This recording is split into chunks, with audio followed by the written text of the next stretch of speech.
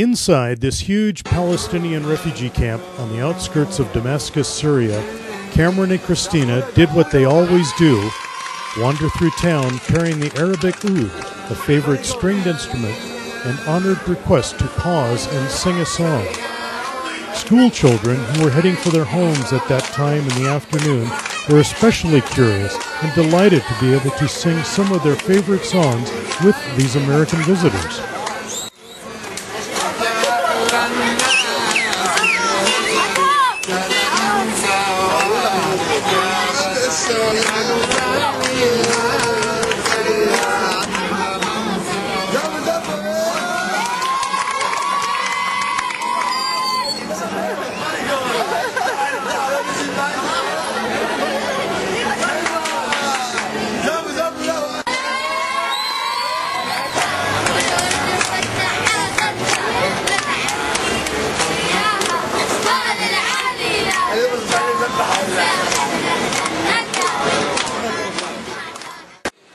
Soon, the local grocers brought platters of tasty tidbits.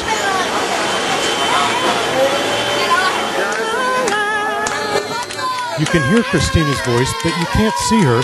She's holding the camera. He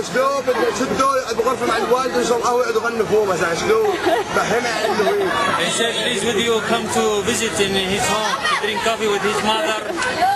First time I see him like this. Yeah? American man behind the Palestinian people. Yeah? Sing for him and make him happy. Okay, so how many people live here? Yeah, about 90 or 95% Okay. Palestinian.